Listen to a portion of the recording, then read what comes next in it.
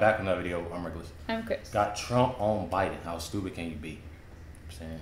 Yeah, we got to see. I'm ready to see this. Yeah. Let's see what's going down. You know what I'm saying, with Trump, what he got to say, because you know it's about to be a lot of talking. I don't think Biden is gonna run again, to be honest. He better not. Yeah, I don't think he's gonna run again. If he does, he better not get it.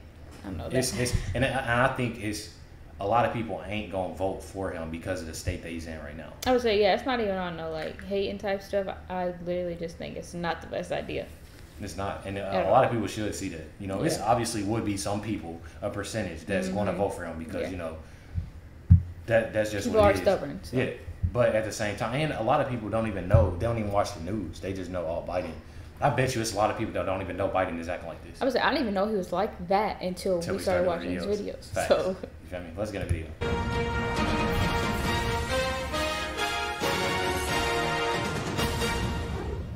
Welcome back. The race for the White House heating up with the first GOP primary debate now just 1 month away.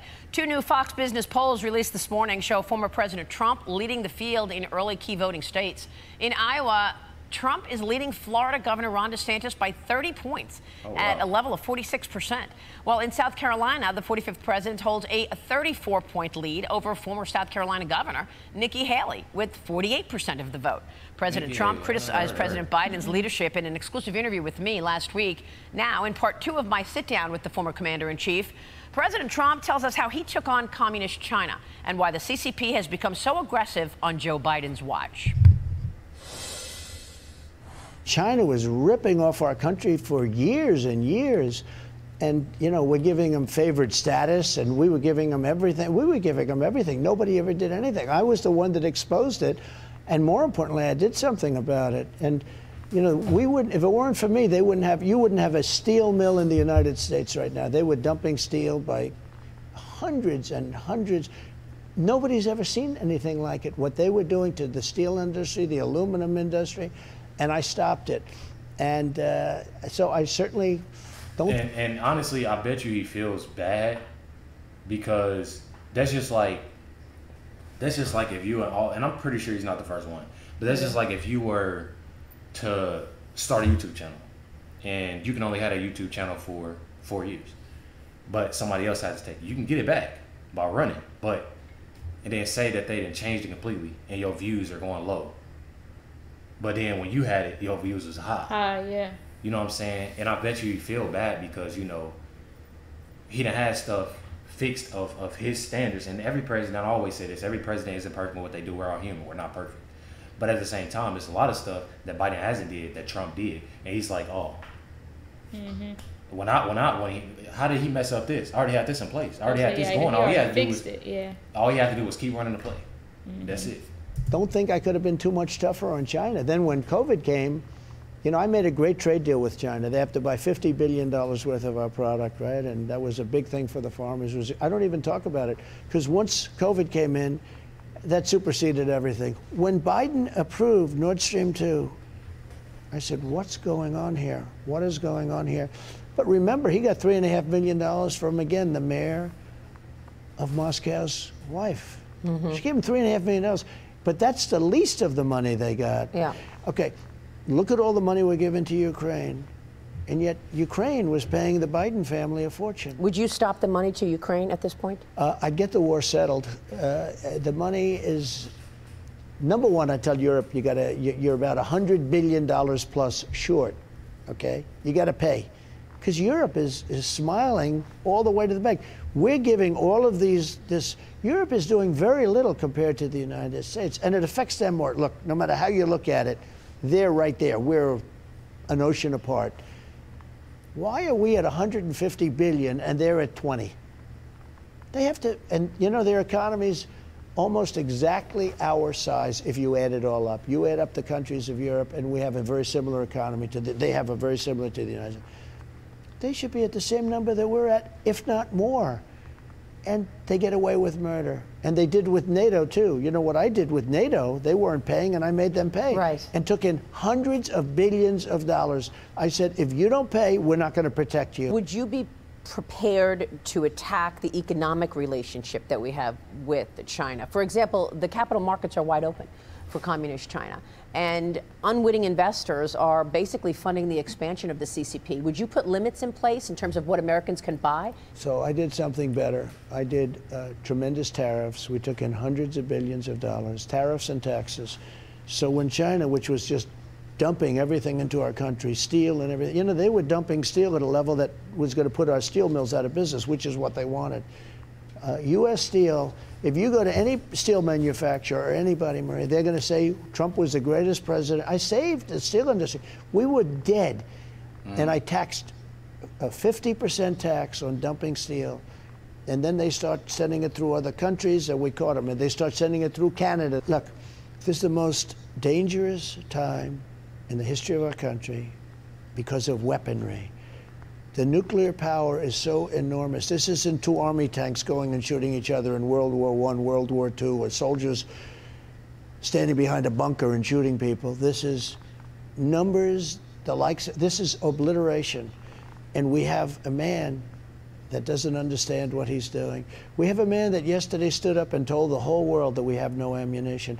Do you know, And that right there, I was waiting for him to say that. Yeah, I was saying, I know. A man, the president of the United States, to say we don't have ammunition is horrible to say.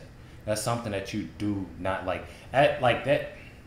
It's scary because, like, what can It's you a lot say of next? talk. Exactly. It's a lot of talk with different other countries. Like, what do you think this country is going to say? Yeah. The president just said they ain't got no ammunition. They run out of ammunition. They low on it. Just embarrassing. It is. I had every ammunition building full to the brim 3 years ago.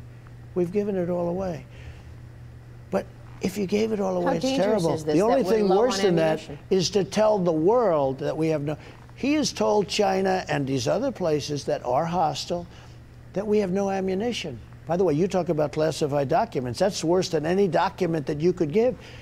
So now these people are sitting back and... I just realized what he was talking about. That do make sense. That do make sense. He said, you're talking about classified documents. Oh, y'all got this on me. But then you talking about somebody that's saying this on live TV. We low on ammunition. Yeah, that's wild. Cross everything out. That's wild. Documents. That's worse than any document that you could give. So now these people are sitting back in China and other places that hate us, including North Korea, where I had a very good relationship with Kim Jong-un and kept our country safe. They're talking about the United States of America has no ammunition. Think of it. How stupid can somebody be to say that? I just want to end with this. What is the most important issue about your policy and your leadership that you want independents to understand? Okay, ready? Security for our nation, number one. And that's a very important issue for independents and for women. And we're doing very well. You look at the polls, we're way up on independents and we're way up on women. They want security, they want safety. We're going to close the border. We're going to get rid of all of the criminals that have been allowed to come into our country that are causing us tremendous problems, and terrorists that are going to cause us problems for many years to come. We are going to create the greatest economy. We're going to become energy independent. Energy prices are going to go way down. That's going to take inflation down.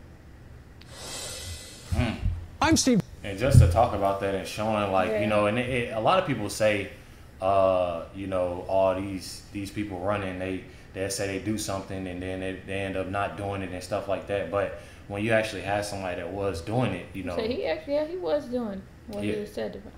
Yeah, and I feel like that's what's important. You feel me? Is having somebody. You feel me? And on top of that, I feel like a lot of people, even if you didn't vote for Biden, you know, or if y'all did vote for Biden, people that has, I know a lot of y'all haven't in the comments, but I know y'all tired of Biden, you know, of what he's doing, what's going on with his family. It's more so of Biden got so much going on with his family and personal issues that he can't handle the United States. And that's what messes me up. Exactly. I don't see it. Exactly. It's like you have all these personal issues going on. All you see on Fox News is something about Hunter Biden. Oh, they found something at the White House. What are y'all doing to help the United States? Positive. That should be exactly. You're a president. You figure out everything you could possibly do to help the United States. That's every day. That's what you sign it. That 4 years. That's what you're supposed to do. That's how I feel. Yeah. And of course, you have your you know what I'm saying, everybody around you, of course. But you as a president, that's the president. Right. Yeah. Like that's what's up. You feel me? Is it got to be like that? Not no Joe Biden sitting there falling on stage. I'm about to say, 34 we don't times. ever hear anything. Yeah, him good. forgetting numbers that's on the front of the podium. Or what he's doing. Yeah. You know what I'm saying? Saying racist. It's a whole bunch. Like, Yeah. I can go on and on. And for me to say that, for me to actually say that and say stuff that's facts and true just shows that he hasn't done nothing. I should be saying things positive about Joe Biden. Yeah. You can't. Because I can't even think of anything that he's Facts. done, really. For real. I don't know. Sad. It is. Hit the like button, subscribe. Definitely appreciate y'all tuning in and watching this reaction. Make sure y'all stay tuned. More reaction will drop. Definitely appreciate y'all. Catch y'all next one.